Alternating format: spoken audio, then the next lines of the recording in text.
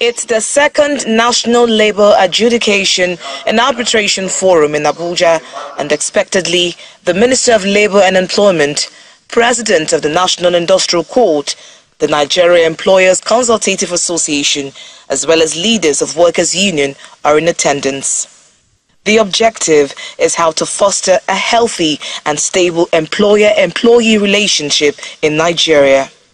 We are of the opinion that we should always engage in the use of alternative dispute resolution mechanisms for a sustainable industrial relations system in Nigeria. I hope this forum serves as a catalyst for transformative change aimed at achieving a sustainable industrial relations, leading to enhanced labor adjudication and arbitration processes.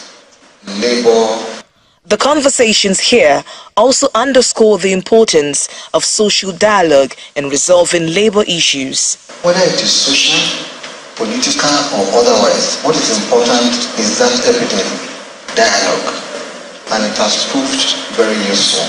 There is the need to foster better labor market governance, especially in regard to issues such as labor law, wages, social security reform, migrant workers management, taxation, and other fiscal policies.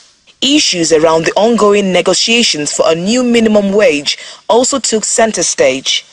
Under the present administration, I want to say that we have a tripartite committee on review of minimum wage, not only the wage, and some other conditions. My advice is that we seize this opportunity to the maximum.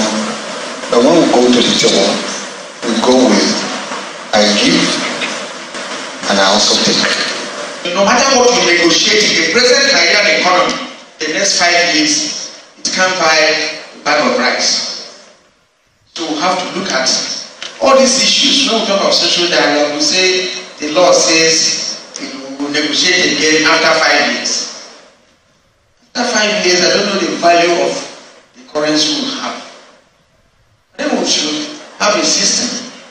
And every year, look at the level of inflation, look at the valuation, and adjust. Protests and industrial actions are a recurring decimal in Nigeria's labor ecosystem, a development which this forum believes should be discouraged.